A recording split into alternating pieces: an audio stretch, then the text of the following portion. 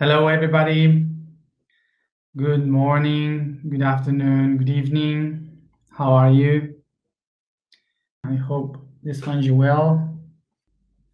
So let's begin today with the information for the day of the Toroid,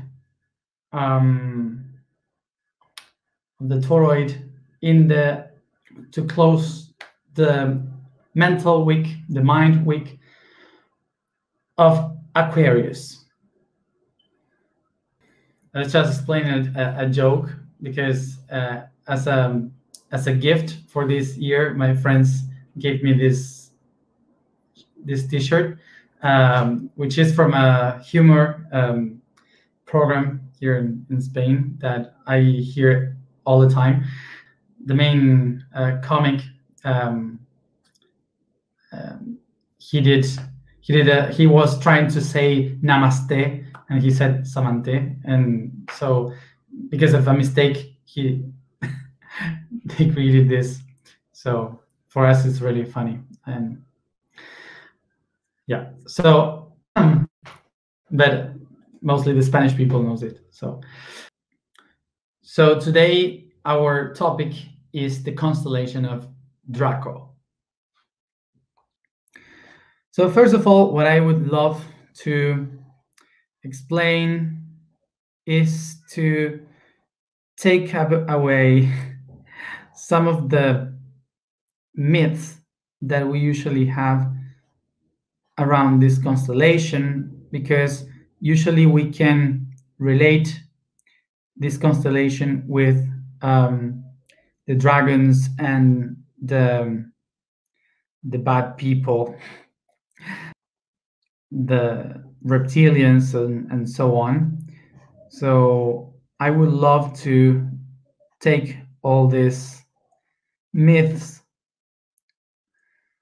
around for a moment, so we can clean the idea of this constellation, because it is not really that. So first of all, to understand this, that usually when we say Draco, which in Latin means dragon, we usually have this idea that everything that is connected to a dragon or a reptilian will be connected to this constellation. So remember that the names of the constellations had no relation with what happened in the stars.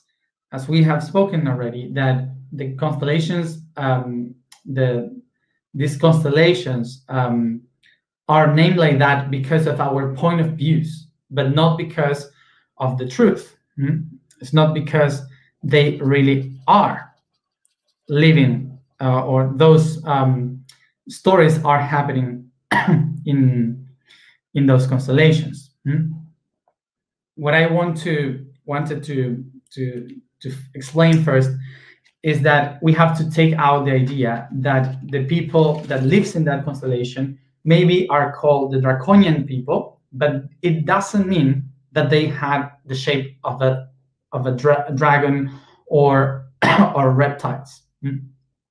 When we talk about the constellations, like saying, for example, like saying from the dragon constellation, there are coming these reptilian beings that are trying to control us and so on. We are just living through our point of view, which is the perception of psychology from this world, from our point of psychological point of this planet. We project this idea in mythology. We are living through mythologies.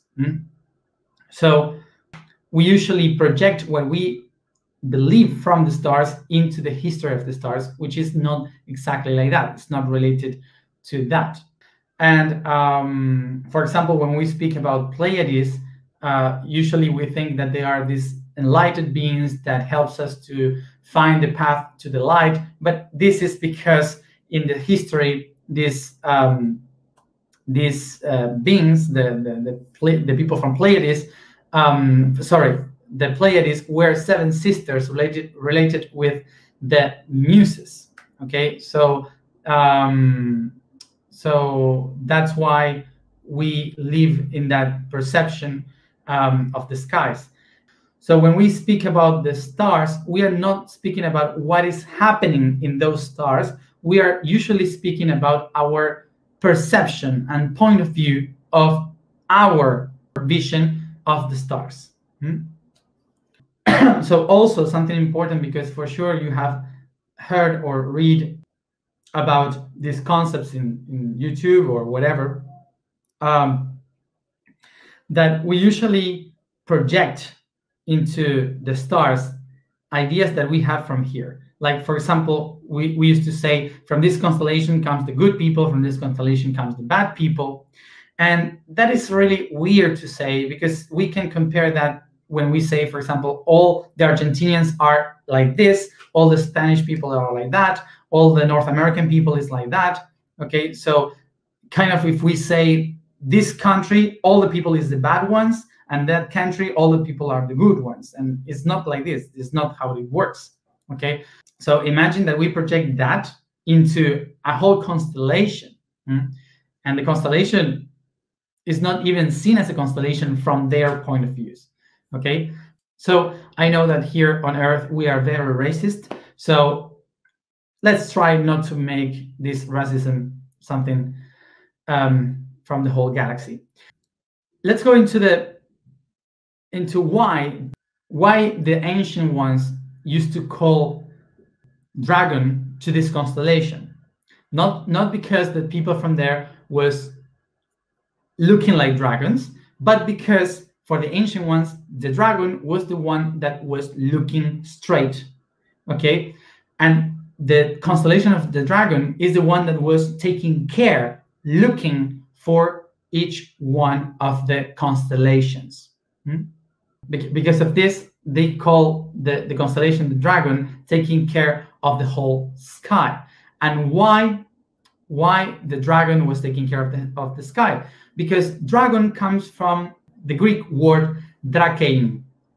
Drakein in Greek means the one that watch straight, that sees deep. That's what it means. So drakon is the adjective of drakein. So drakon is the one that stares, the one that looks and stares straight to something. So that's why drakon is the word for the guardian, the one that takes care of something, that protects something, that is watching to take care of something. That's what what in Greece they call drakon, which is the origin of dragon. So basically, for the ancient ones, the dragon was not a creature that was, I don't know, like a weird creature, but the dragon was the guardian of a city, the guardian of something. Okay, that's what a dragon was really, the one that took care of something. So why this constellation was called the dragon? Because this constellation was the only one, is the only one that is constantly fixed in the sky. And now we are going to try to understand why. And that's why I did this little drawing. So this is the North Hemisphere in the boreal constellations. So I draw it right now because it would be very difficult to see this, okay, the reflection and so on. So this constellation here is the one that is the most important for us today, because this is the Ursa Minor, and this star here is Polaris. Vale. Todo no funciona. Ahora sí. There you have Polaris in Ursa Minor constellation. Remember that here we have a circle, and this is the circle where the Earth is spinning in 26,000 years. This is the precession of the equinoxes. Okay, the precession of the equinoxes, when the Earth is spinning like this, moving the North Pole. It takes 26 years to make the whole turn, but this whole turn now takes us to Polaris. But if we go back in time to the Egyptian time, we have Alpha Draconis, this star here. And then we go back in time and we have Hercules. And then we go 12,000 years ago and we have Vega in the Lyra constellation. And then going back again to Cygnus and Cepheus, and again Polaris. So all this turn around, yes, is 26,000 years. It takes 26,000 years. And here you have the polarity from Polaris in the star and Vega, yeah, all the constellations that we spoke about: Ursa Minor, Cepheus, Cygnus, Lyra, Hercules, okay, and Draco. So this is the whole circle. Look into this. If the Earth is here, if the Earth is here, so the North Pole is spinning, moving around, doing the whole circle of the history, and it's pointing with the axis to one star that is not fixed. It's moving through history. So all this story of 26,000 years, it's moving the axis of the Earth, but it creates a circle in which we have the center of all this time and space. Which constellation is that? Draco, the Draco constellation. So in this circle, if I try to connect and find the center, I will find that here I have the face, the head of the dragon, the neck of the dragon, and then the chest of the dragon, and the whole body with a tail. So in the center, what I find? The heart of the dragon.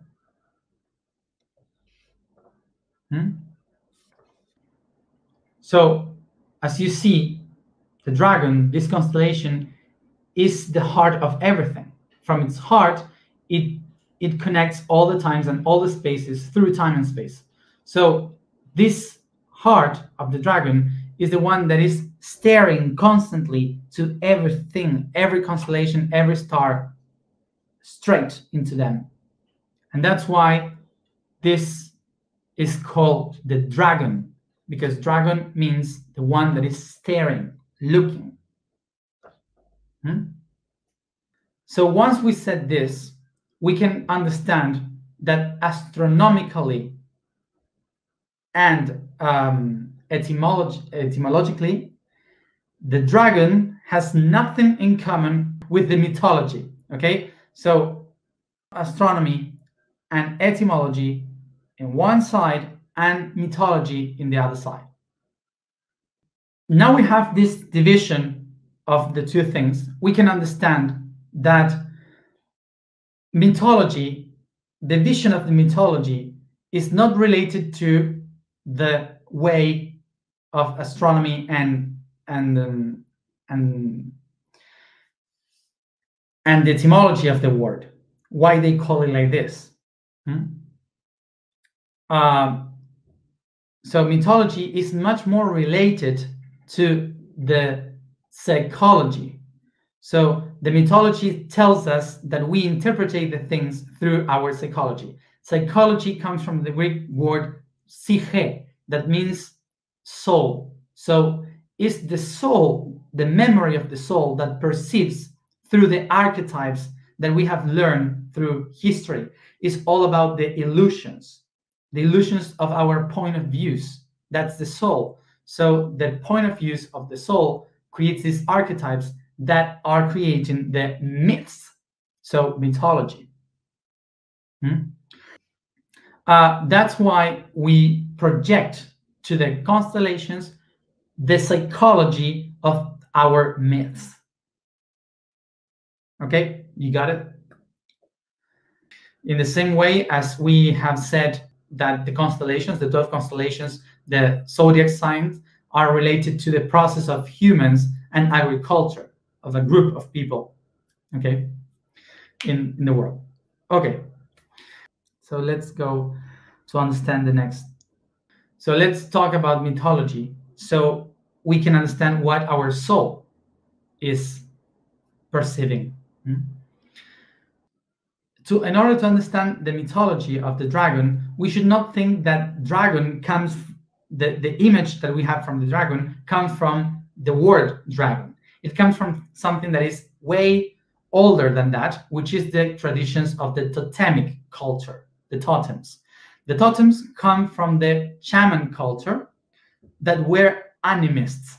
Animists are those who follow the things that move, because anima means things that are moving, that animated, the things that are animated.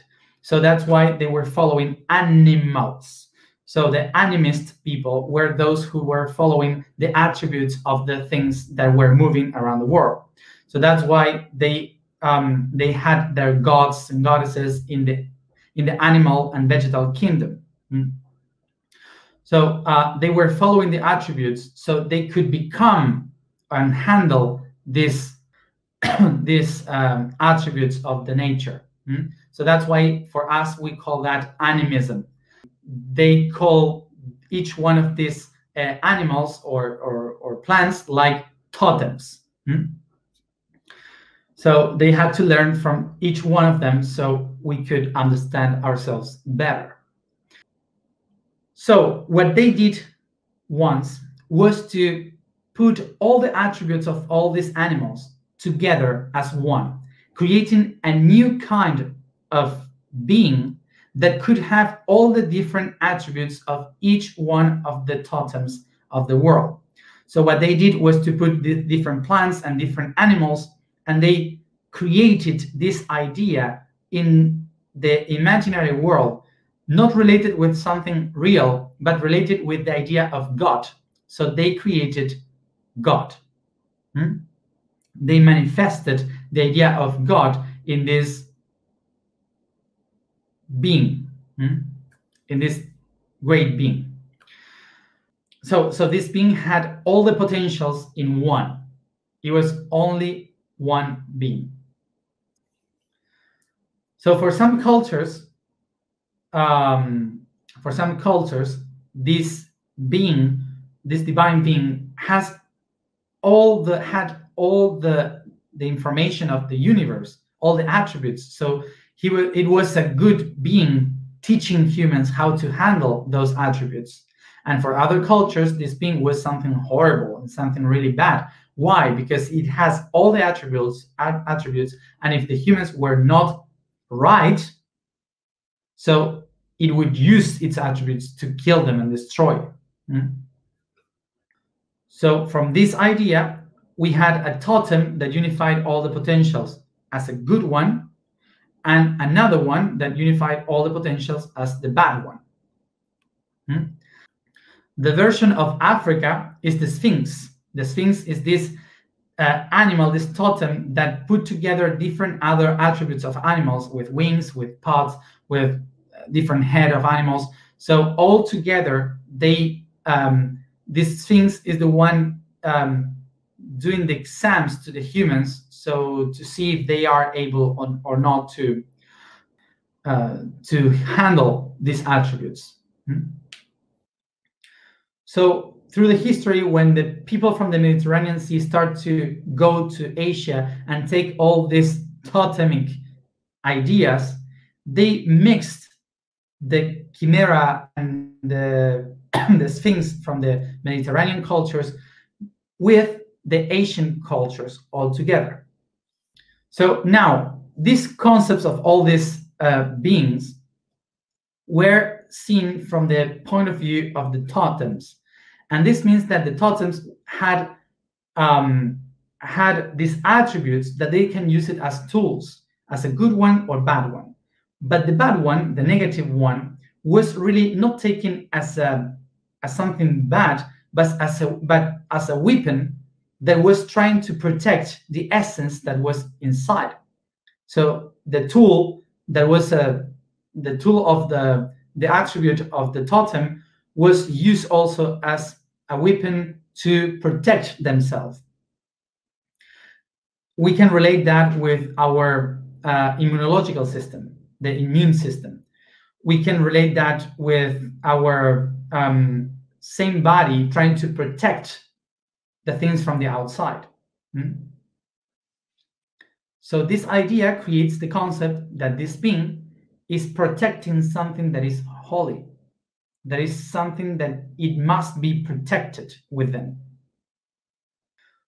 So this idea of the protection creates the stories in between the people that tells about these monsters, these totems that take care, protect, and guard the treasures that are within. Do you follow the story? And this is why in Greece they start to call these guardians as dragons, drakon. And here comes in the whole Europe the traditions of the dragon. Usually in the past they started to tell these stories that about the dragons, that in order for you to get what is behind the dragon, what is protected by the dragon, which is a treasure that is inside, you had to become a knight that fight against the dragon. And when you fight against the dragon, you will get what is behind: gold, power, normally a woman for that time. But now we are going to try to understand it, the significance of this. The gold is referring to the philosophical stone, which is to be able to enlighten in matter, to accomplish enlightenment in here. To take power, to become king or queen, is to restore the ability to rule my own life, to be able to decide my own destiny. And the women, the princes, usually represent the soul, the sensibility, the ability to have memory, to awake the potential of love.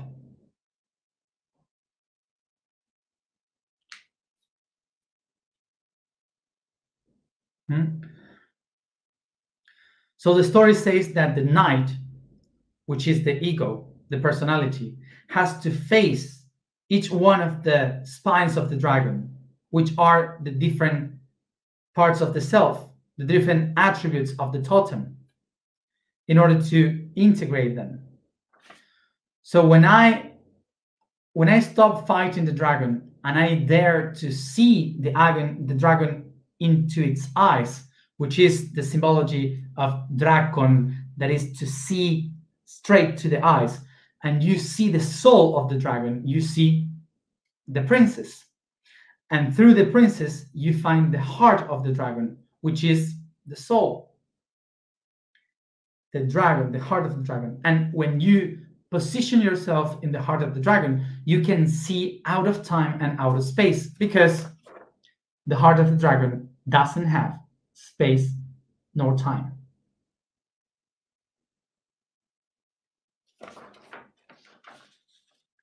The divine presence, I am, yo soy, here and now.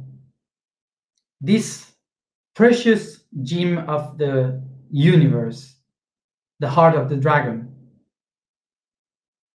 this diamond in the center of everything that represents the I am, is covered by this dragon that represents all our fears, all the things that we hate, that we try to fight with, our darkness. And that's why throughout all the history, we have been fighting against our monsters. We have been creating the idea that the snakes, the reptilians, the dragonians, and the bad ones, and the demons, and so on, were trying to fight against us. And we have to fight back. But this idea is the one that the system wants for us to believe. Why? Because the light of transformation is surrounded by the dragon.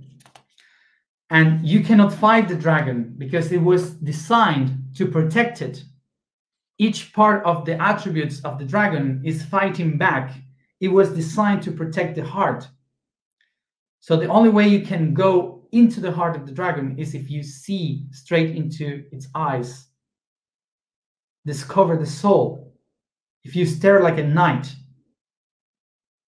and you face to look into your own demons to rescue the soul, your own soul.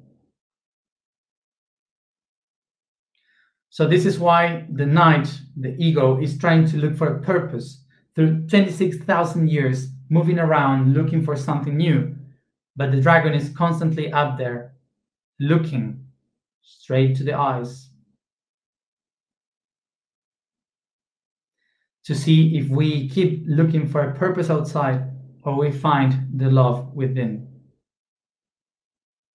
Maybe the constellation of Draco now has a different perspective. So now remember that every time that you face something that hurts, that you fear, it's just the dragon trying to protect itself. And we also have this dragon within ourselves. This dragon is what we call the Kundalini, the snake that activates the inner power. And when we accomplish to activate it, it opens its feathers like Quetzalcoatl, the feather snake. And it opens the wings to fly. So this dragon that we have inside is surrounding and protecting the gems, the diamonds that we have within the chakras. So it's protecting this holy information of the essence, and it goes and surrounds them and protect it so we can be still. But what happened? If we are incoherent, this dragon will protect itself. So this dragon was protecting us in 3 levels: in our actions, emotions, and thoughts. But if the dragon feels that we are not really well, it will protect itself through reaction in our body, through traumas in our soul, and through beliefs in our mind. From what is this dragon trying to protect us? From our own incapacity. So this dragon is not protecting only from stuff from the outside, it's usually protecting us from our own incapacities. It's the incapacity that we have to handle the resources that we have within. In the same way as our own dragon is protecting our own essence by the reactions, by the traumas, and by the beliefs, the earth also has this dragon protecting itself, its essence, by reactions, thoughts, beliefs, and traumas. I wanted to say something more and I forgot. So just to remind you and us all that that in order to work with the Earth and how to heal this planet, we first have to do it with ourselves, with our own dragon, to watch straight to our own dragon, into its eyes, and then we can do it with Earth. So, related to the task that Hercules has to do, the task of the apples in the garden of the Hesperides, there was this tree of life, of knowledge, that it has these apples of gold, made up of gold, that represent the wisdom. So now relate this tree of life with your own genetics, with your body.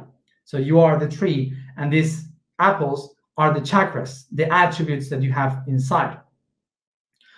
So the dragon is the Kundalini taking care of this tree, and then the ego is the hero that comes and tries to take away these apples from the tree and to kill the dragon, which is to kill the energy, the vital energy, and the ego, which is the knight. It comes and take it away, take the power away. So what we have to do is to restore this connection, so the knight can come, bring the apples to the tree again, to take care of it and to look the dragon into its eyes. I don't know if it was a lot, but I think I said it all. So what we are going to do today, because it's the Taurus day, is that we are going to activate this dragon for it to surround us with its wings.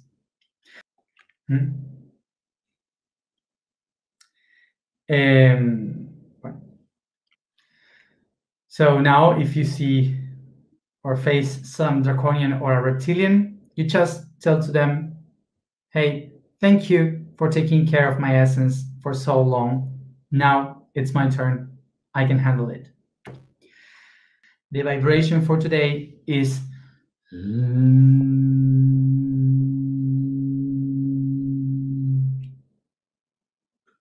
the statement for today is, I am the eternal word.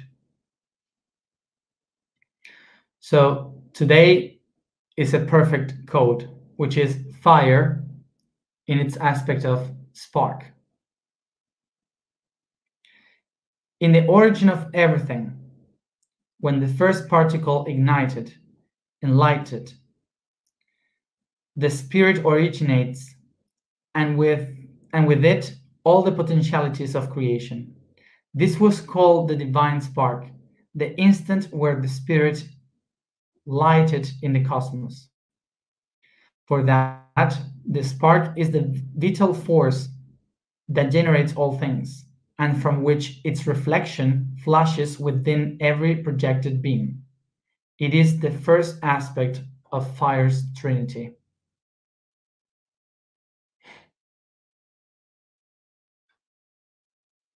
How was for you to do the alignments by yourself? We have to practice every day a little bit more. We have to learn how to flow, how to imagine, not judge what we can do. So two things before we start with alignment. The first one, if you are of those people that in these days have been like even better than when I guide the alignments, so you got to connect really deep and a lot. So perfect, keep doing that. And whenever you can, just try to do it alone. Try to do it by yourself, even more. If you like to do it with us, of course, but try to do it another moments, another times, just by yourself. That's the goal, to be able to do that by your own self. And for those who cannot and need still me to guide you, I would recommend you to do this. That it doesn't matter the day and where you find yourself in the day, just take 5 minutes to sit, to listen to the music, just focus in the breathing. And when you start to breathe deep, just let for 5 minutes the imagination to take you wherever, and use your imagination. Try to imagine whatever. Doesn't matter that you follow what we are doing in the alignments, the topics, doesn't matter. Just allow the mind to be used to handle the imagination. Okay? So just that, and practice that. For the people that are starting to follow this, just watch the other translations, of course. And for the people that have never meditated before, just I would advise you to follow these alignments to practice. And if you have no idea how to do it because you never did it and you lose the focus, just try to practice with something that is mechanic. So don't start by meditating like this. Just, for example, paint like a book of mandalas while you listen to a music. So so you just paint something that you don't have to think about, something that you just to follow, like a pattern. Or also go outside to walk, but without any purpose to go somewhere. You just go and get lost, just looking the steps that you give. You only see your steps, not what is around, just your steps, and take a walk doing that, listening to music. So your brain starts to get ready to what it is to get into meditation. And also the music of the alignments, we are not going to post it in Instagram or YouTube, and Spotify until next year, because what we are trying to do with this music is for everyone to follow the same vibration every month, so we don't get lost with other vibrations of the month, so we can all go aligned. Okay, so let's go to this. Sit comfortable, we close our eyes.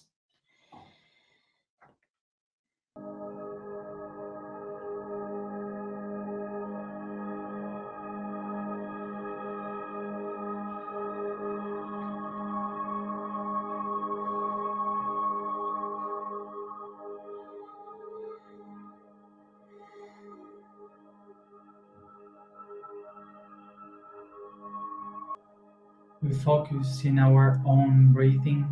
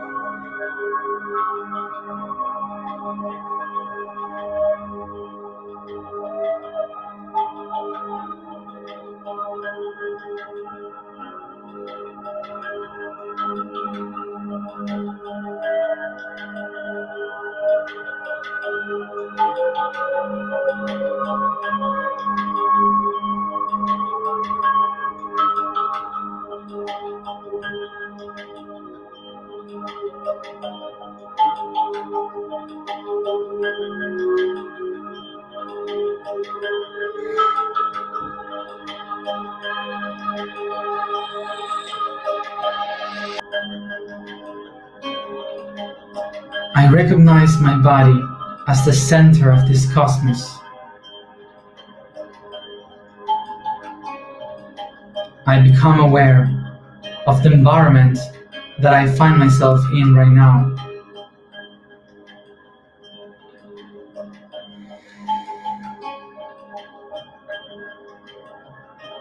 And I use my imagination to design this environment as the deep space, dark,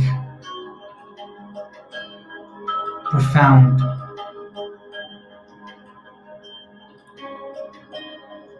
as I picture myself as the earth, levitating in this space.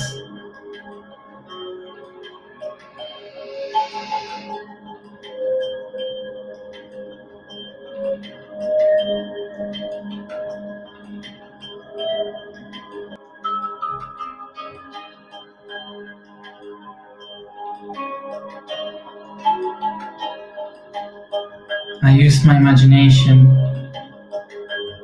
as I start to perceive the shining stars,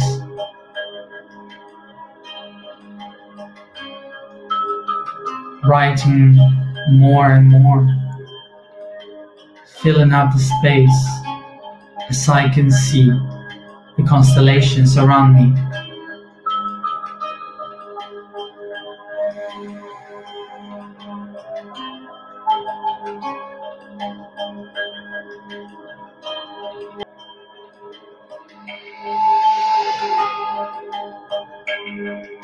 I see how the light of all these stars are reflecting, projected on me. And as I receive this light, I reflect it towards the outer space. And it's there where I become aware that all the lights that I see in the sky are just a projection of my own idea, my reflection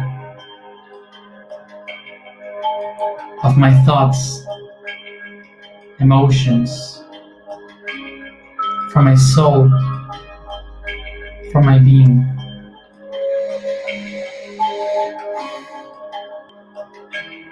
And this is how all the stars are just telling me the stories of myself through time and space.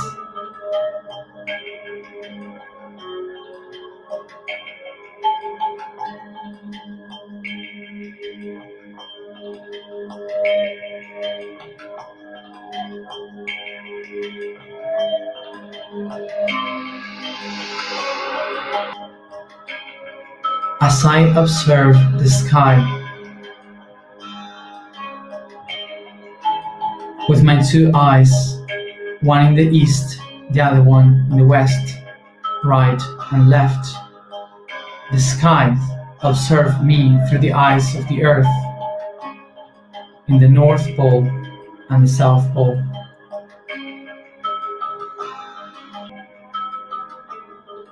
I recognize that I see the sky with the eyes of the ego, with the eye. But if I look above or below, I will see the self, the I am, through the eyes of the sky, through its eyes. And it's there where I find the eyes of the dragon.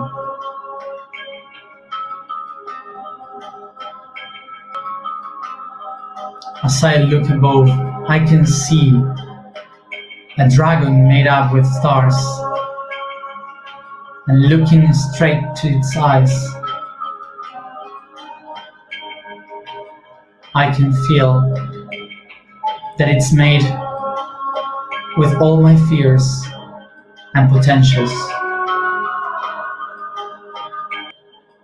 It's only me, my own decision, to decide if this dragon will watch me through the eyes of fear or the eyes of potential.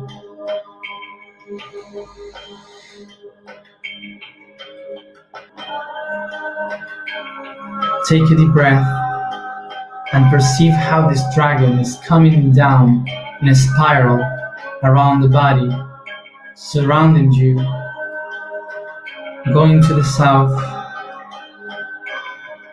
reaching the feet,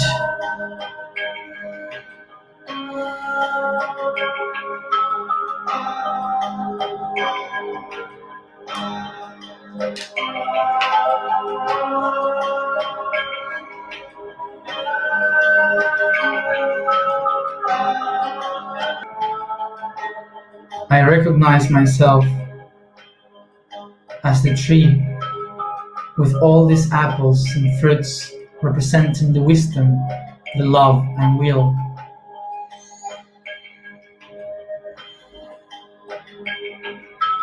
And I allow the dragon to come to me, rising up, watching deep within myself through the tree.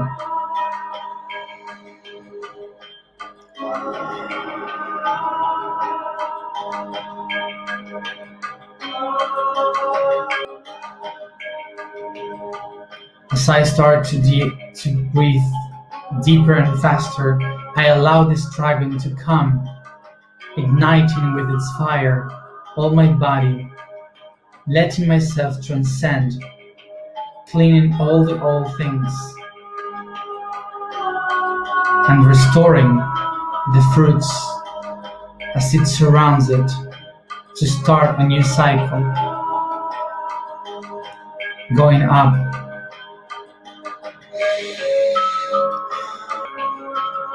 As I breathe deep, I perceive this dragon becoming my own self and expanding its wings as this torus around my entire self.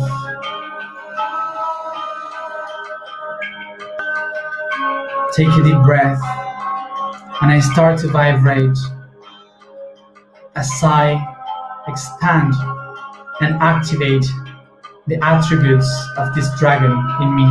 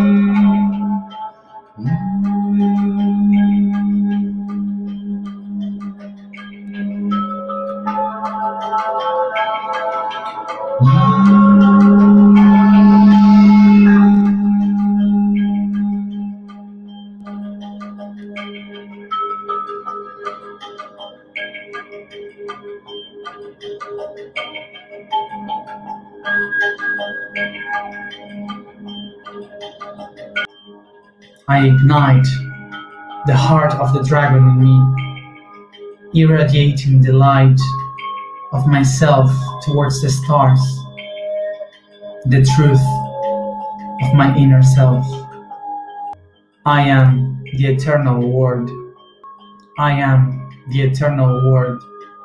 I am the eternal word.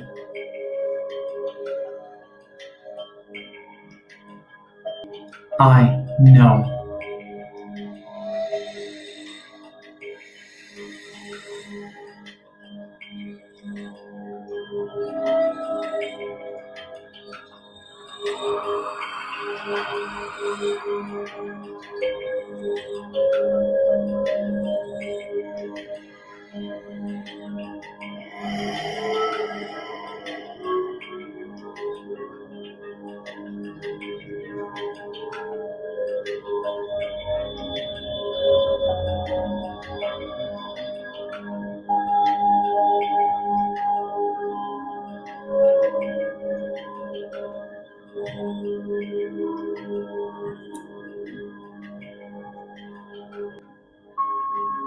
Take a deep breath, and each one at its own time, come back here and now.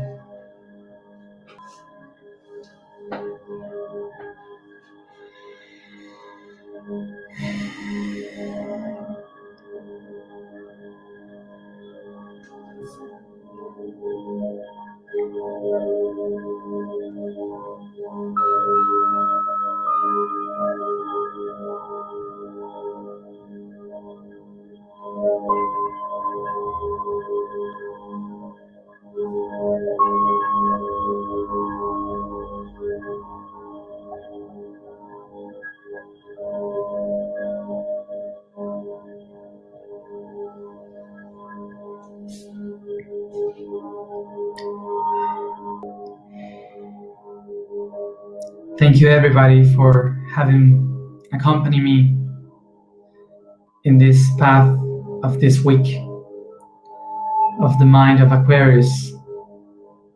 And as always, see you tomorrow at the same time to begin with our week of the emotional of Aquarius.